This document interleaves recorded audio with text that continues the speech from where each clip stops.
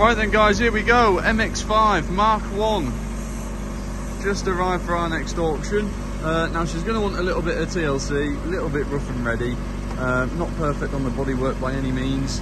As I'm sure you've seen on the photographs already. Going to require a new hood, which incidentally I have got one if you're interested.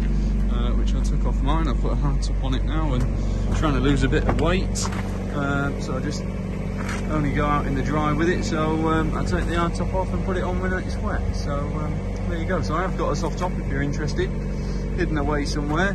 Going to want a driver's seat, as you can see. Nice steering wheel on there though, nice dash cluster. Wants a new battery, just got the jump pack on it at the moment, but fired straight up. Door cards and things, they're all acceptable, they're okay. Carpets and things all clean out, dashboard's not so bad, that'll all wipe off, it's okay. Centre console area, missing a little bit of trim there, but soon sort one of them out, can't you? Yeah, starting to be a little bit delicate down these bottom sills area. And let's have a quick squint in here, what's it like down there?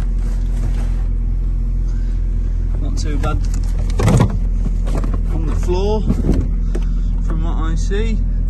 Doesn't look too bad in there, to be fair. Boot lid's good. Bit of drama down there.